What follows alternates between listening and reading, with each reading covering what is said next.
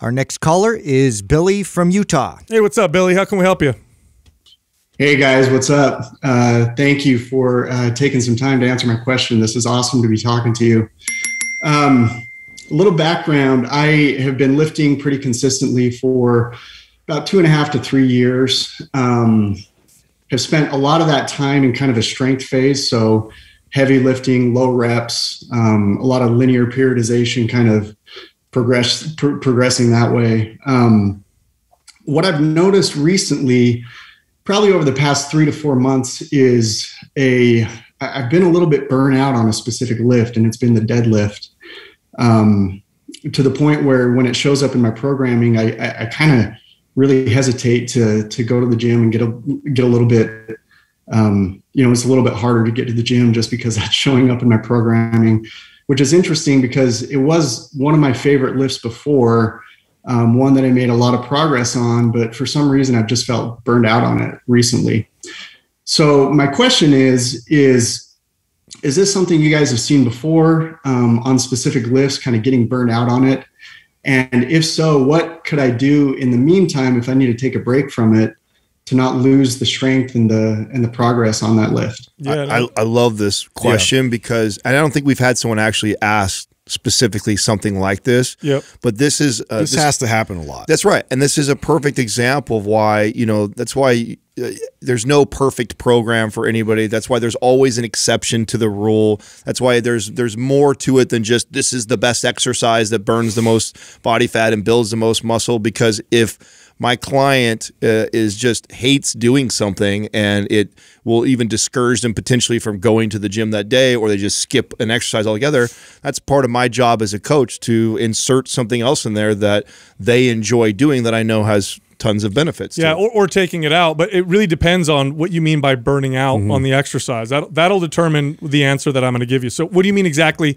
Is it that it's hurting you, that you're noticing that it's your progress is stalled or going backwards? It doesn't feel good? Like, what do you mean by burnout? Do you have more stress like in your life and things kind of going into this? Because that's a very demanding lift. So a couple of things on that. No, it isn't hurting me. I haven't been injured by it. It's more of a mental block than it is, going in and not being able to perform the lift or anything like that. So it's more of a, just don't feel like lifting a big heavy bar off the ground when I get in there.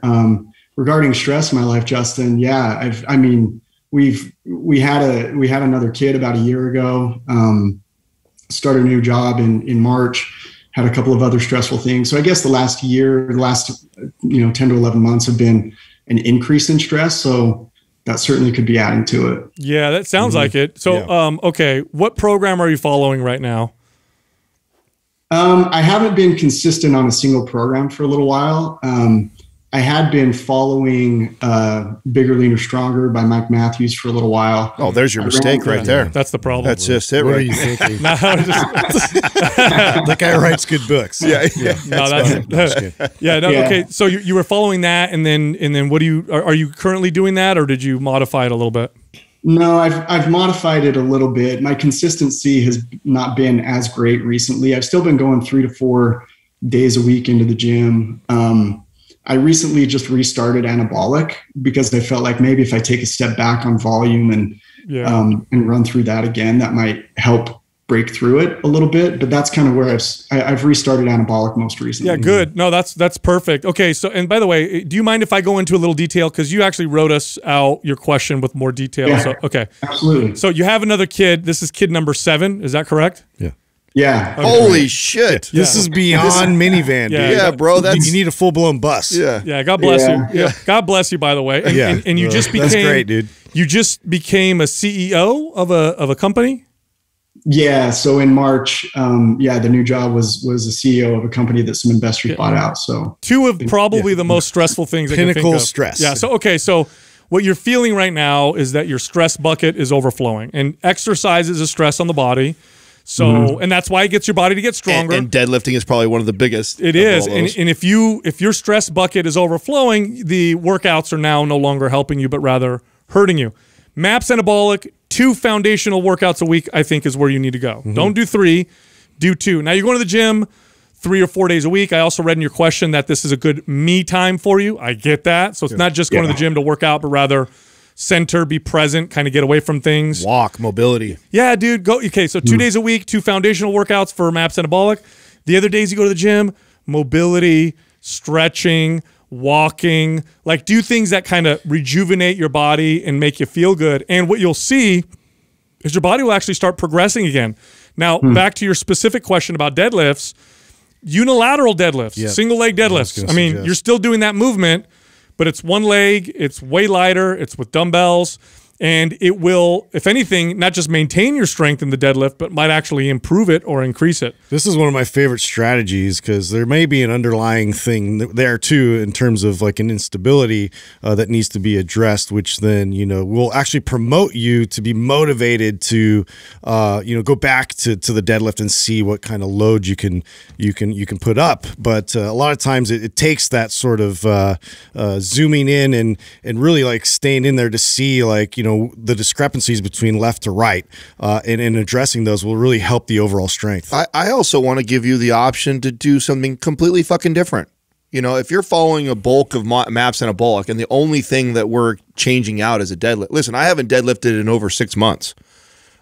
So it's not the end of the world if we don't do a deadlift variation right now. I mean, this is a perfect example of sometimes this is where I'll get on a kick and I'll be like, you know what? I'm gonna get strong doing the Turkish get up. I haven't really focused on getting good at my Turkish get up in a while, and I know it's not in my MAPS Anabolic program, but every time the deadlift comes around, that's what I'm gonna do instead. So don't feel like you, and this is why our programs are moldable. This is why we have the podcast. This is why we have the forum to kind of do things like this. If there's an exercise or a movement that interests you, or that you know makes you feel better, or you know that you have a lot of room to get better at, like insert it in there right there. I mean, I just this is the area where, yes, the deadlift was programmed in there, and it was a brilliant written program by us, and that's the most ideal thing for progression for you to put in there, but that's where there's a lot of room to play with that, because sometimes that shit doesn't, you getting an extra quarter of a pound of muscle over the next month versus de-stressing and having better balance and being a better CEO, that trumps that. Yeah, well, you're not going to gain that quarter pound of muscle if your stress is overflowing. That's right. It's not going to happen. Are you taking any supplements right now? I am. I'm taking I take creatine, I take a fish oil, and I take a multi. Vitamin. And vitamin D. So look into ashwagandha. Okay, it's probably one of the most well documented herbs to help the body deal with stress. Okay, so and what it does essentially is it's a very powerful adaptogen, and it allows the body to deal with stress and adapt to stress a little bit better. I personally use it, you know, I'd say every 2 or 3 months I'll throw it in, or when I feel like I'm not getting good sleep, or, you know, I'm much more challenged with stress. And I do notice an improvement in how I feel and how my body reacts. So you can read up on it, check it out. Examine.com is a great website for looking up supplements. But aside from that, you know, what we're saying with the workout is, I think, where you need to go. And don't be surprised if you start to progress again. But also consider this. This is the most important thing. Your workouts should be to improve the quality of your life, not necessarily to improve your quality of your workouts. Okay, so sometimes it's to improve your workout performance, but what's more important is, I mean, you're not a professional, you know, lifter, right? You're a CEO, you're a dad with 7 kids. I'm going to assume that your priorities in life are probably not to be the biggest beast in the gym, but rather to be an amazing dad and a great CEO. Just be stronger than your kids. Yeah, exactly. So use the workouts to make you better at those things. So sometimes that means, like Adam said, you go to the gym, you're like, man, I feel like doing something totally different because that's what's going to make me feel better. And if you do that, believe it or not, in the long term, you'll progress because you're going to make better choices and decisions for yourself. Great. That's great advice. Thank you. I think, yeah, some of that stress relief kind of focus might be what's needed right now in the near term. So we'll give it a shot. All right, Billy. 100%. Thank you very much. And are we going to go up to 10, 11? How many kids you want? We're cutting this off. Yeah, I think 7 has overfilled the cup, as you guys say.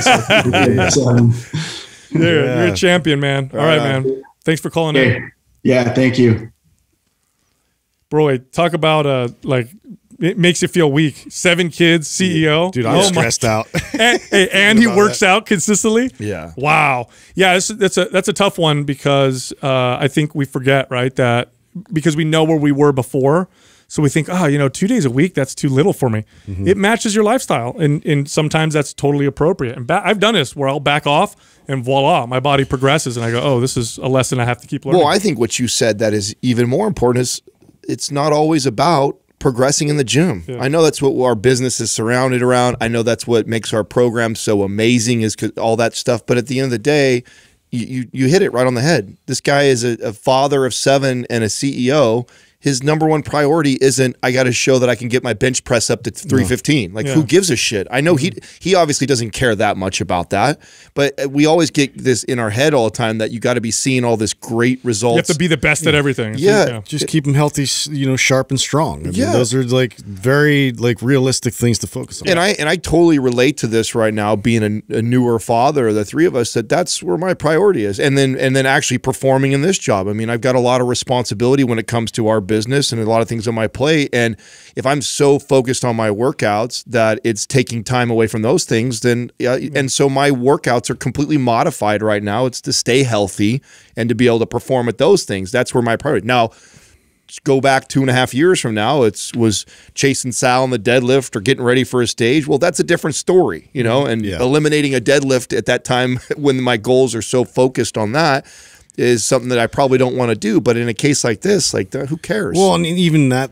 sense, like it's always amazing, like how little you can do to keep moving the needle forward. Totally. You know, and I think that's the message that we're always trying to kind of drill into people, because it really is less as long as it's like very structured and you're smart about it and you listen to your body. You're going to get a lot of results. Yeah, and the irony is this, right? The right dose. I know he'll probably progress. Yeah, that's what I'm saying. Here's the irony: the right dose will get you there. The more than that is too much, and less than that is too little, and won't get you there, right? So it's the right dose. So here's the irony: you train the way that we're talking, and over time you get better gains and better results anyway. Right. You know, so it's not even like you're trading one for the other. If you want to progress, you still have to do it this way.